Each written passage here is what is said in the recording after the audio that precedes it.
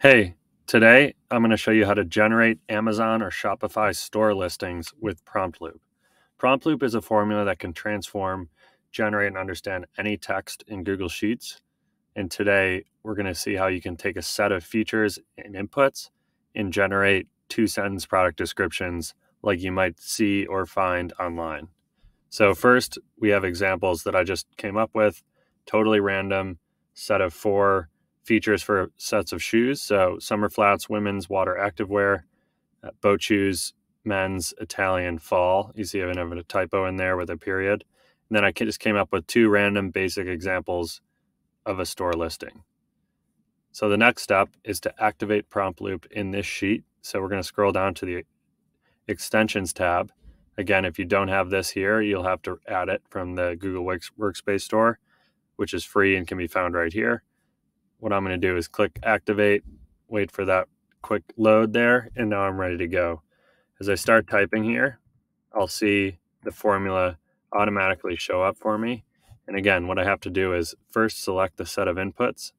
So I'll do that here, make that an absolute reference, select the output examples, and then these are fixed for as many times as I want to use this formula. Again, I can provide 4 examples. In this case, I was lazy and did 2, and we'll see how well it performs. So the inputs I want to use PromptLoop on here are the product name Max Sneakers. It's men's formal wear, which doesn't totally make sense, and then summer suede. So I'm going to select this target and click Enter. And while that generates, you'll see here I have high heels, women's patent leather, hot pink, winter. So I want to take this same formula. I'm just going to copy it or drag it down to the next one.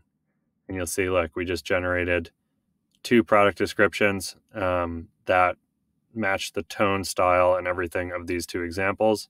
And again, I could do this all the way down the sheet as many times as we want, and we're going to have the same style. If I change this, say, into a 2-paragraph French description, ditto, PromptLoop picks that up and is going to use that as the output. Thanks. If you want to learn more, visit promptloop.com or find more videos like this on our YouTube page. Thanks.